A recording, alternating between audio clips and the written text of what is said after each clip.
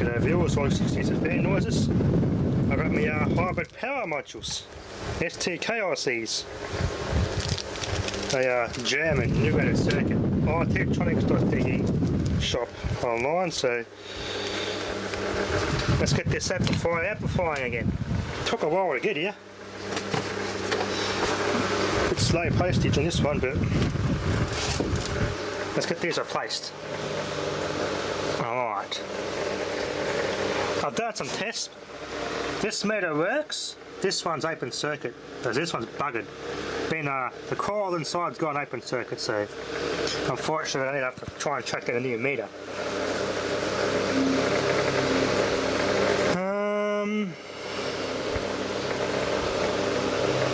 Yeah, I'll got some new fuses in there, replaced the fuses, so let's get this thing properly fixed. I'm going to get my proper soldering station out, because that old circuit board, the traces peel off extremely easy with the heat.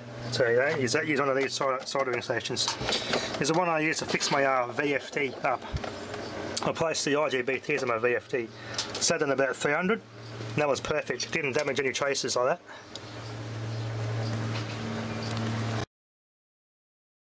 Car, I've got it remedied. I've had to use some. I've used braid and made some new traces because this one's just stuffed. The traces are still ripped off on the other one. Just carefully break the flux off, make sure I've got no bridges. See, this one lost the trace altogether. This one here I came off, but I put the pad back on and just soldered it again and made a nice extension to fix that. These two half the pads went missing altogether. This one here, the pad came off the board. But this one here, the pad ripped off all the way to here, so I just used some braid, soldering braid, and made a new trace. Alright, another reheat sink compound this bit. There's plenty on the ICs, so there's heat sink back on, plenty of new stuff on it. I'll give it a test. We get some junky speakers to test it on, and a multimeter. It should be okay now. Just do a check, no burn ups or anything. No capacitors getting hot, no pop fuses, so it seems to be all good. Nothing getting abnormally hot. Do a check before I plug speakers in it, make sure it's all working good. I'll set the multimeter down. The camo in front of it. Let's see what we get now. Okay.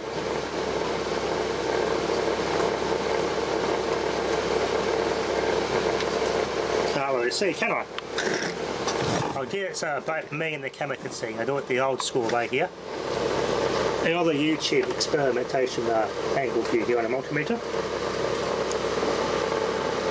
Still got power there on the right. Yeah, that's kind of weird. What's going on there?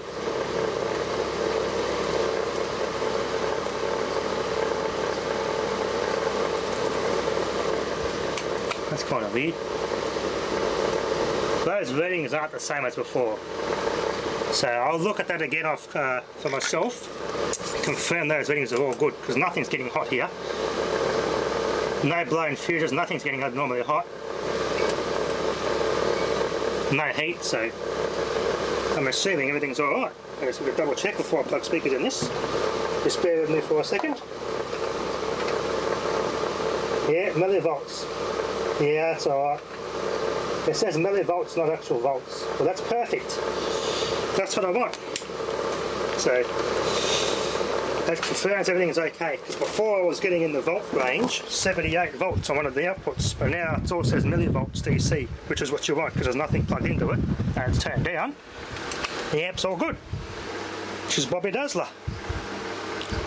I'll put it back together now and we'll test it with a signal. I get my big car speakers out, big high powered ones, we'll test it on those.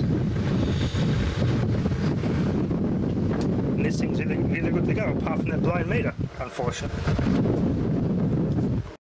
It's working.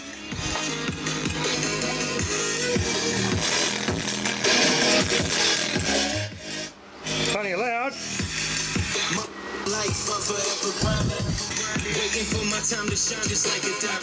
The right channel not working. But it's hard to have the Oh, my right channel. Okay, my right channel's up there. Frustrated that I ain't where I want to yet, but I know that I chase that check, yes. Cause I done seen the time go by for too many years now when the stars are Right, my right's not working. Cause I done seen the time. Yeah, I done seen the time go by. Waiting all my life, and it was right before my eyes. Sure, always loud, but it was a shit.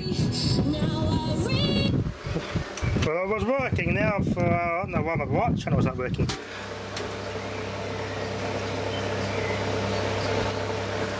Why is my right not working now? Oh, I'll check the fuses. I wonder what happened there. The right's not working all of a sudden. The right was working. Let's check for some that fuse there, which is a right channel fuse for the right channel amplifier circuit. I multimetered it, replaced the fuse, multimetered it, and turn on and off. The voltage is the same on all the channels now. For some reason the other fuse blew, and I had these speakers connected briefly when I turned it on again, and no more big hum. But the first time I turned this thing on, the first time when I blew the fuse in the first time, it powered those speakers up. Had a little bit of hum and DC going to them, and the fuse blew straight away. The second time, the speakers are fine. They didn't hum as much, and they just yeah, they had no voltage on it. They were normal. They didn't burn out or anything like that. So it's weird. Let's do a quick test like this with the bass off, and I'll monitor the fuses. Now I can do it with all the channels working. It should be alright now, because I've just checked everything with the multimeter. Everything seems alright on the outputs. It's a slow blow fuse. There's nothing abnormally hot.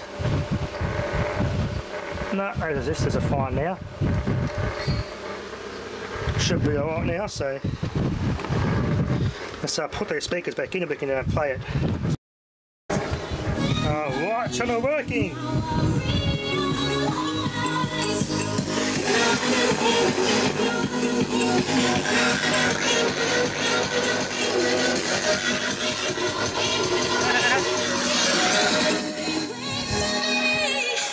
So now it was on, don't to the music. The PAZ was too. This was speeding up and slowing down in the music. That's really cool.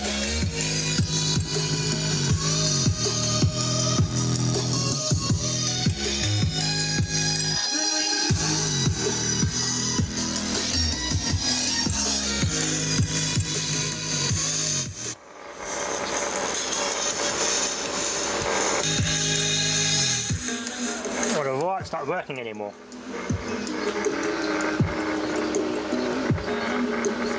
That's weird.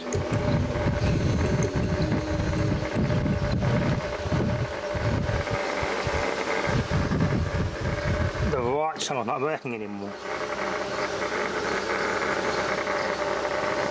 Okay, well, looks like it's blowing the fuse again for the right channel.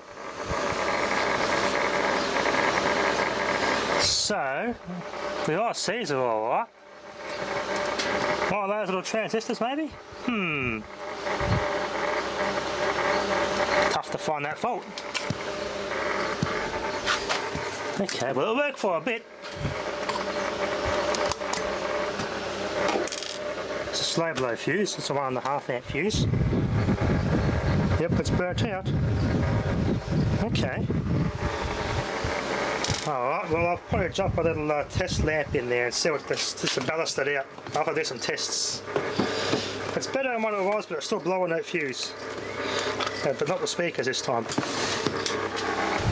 There's something wrong on the right channel then, so I'll have to investigate this amplifier. But it does work fine other than that.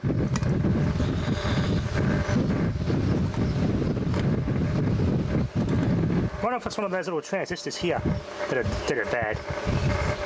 Any of those 4 transistors might be shorting. Might have to take those out and test them.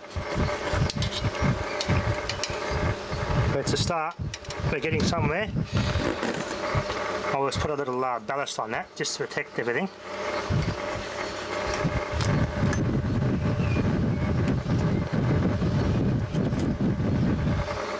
Interesting fault we have on our hands here. It's got a bit of driver transistor then that's doing that.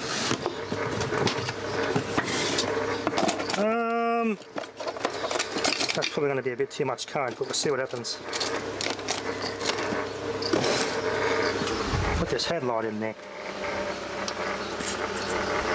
This might be too much, but they're pretty high powered speakers.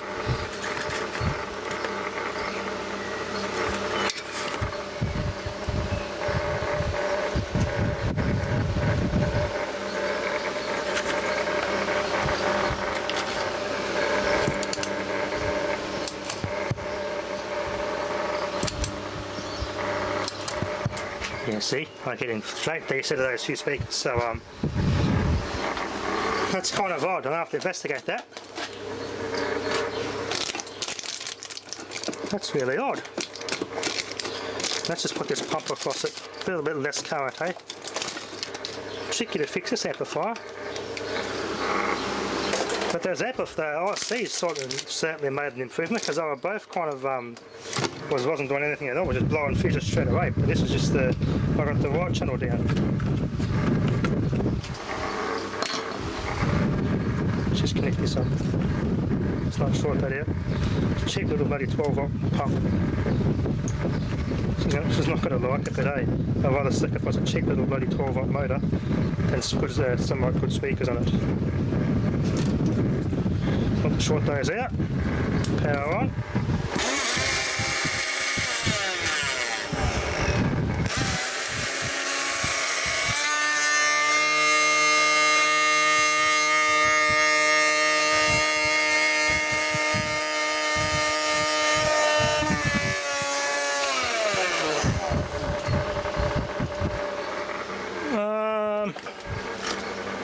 Didn't burn the motor out.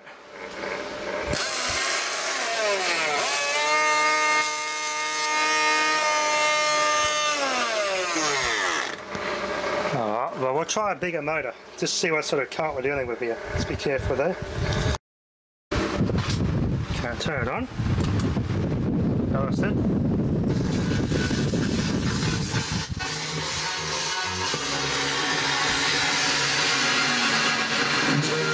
As much as I can pull there, 1 watt.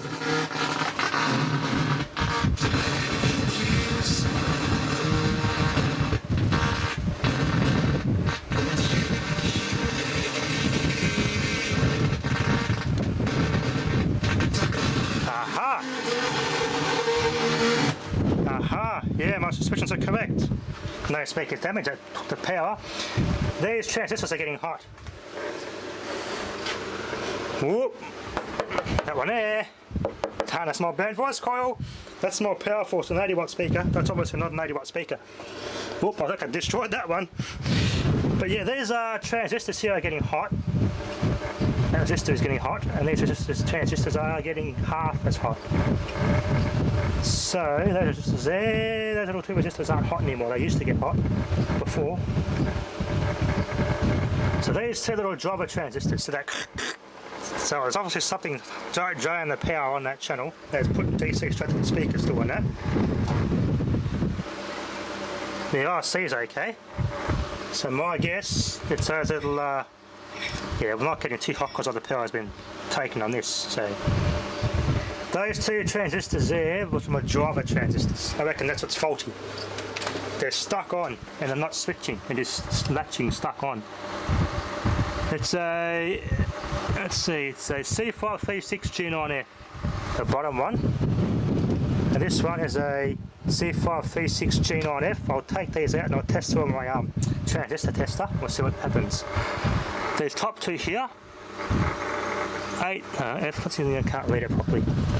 It's got crap all over it, like dust. I can't read it. I'll clean it. A608 F9H.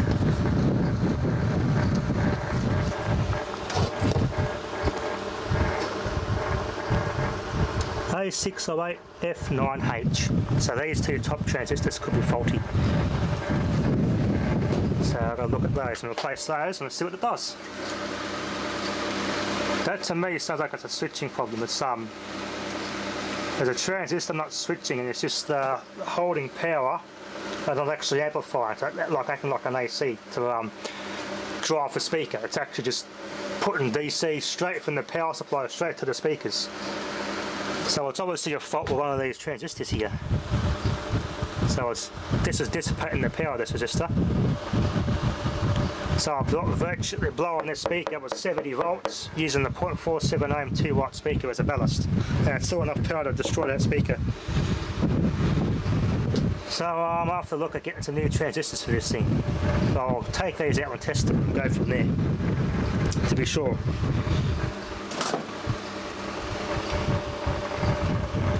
They don't look like they're that old to be tin whisker. Could be wrong though. There could be tin whiskers inside them. Could be wrong. It's possible. Anyway, it's work in progress. That'll be enough for now. Thanks for watching.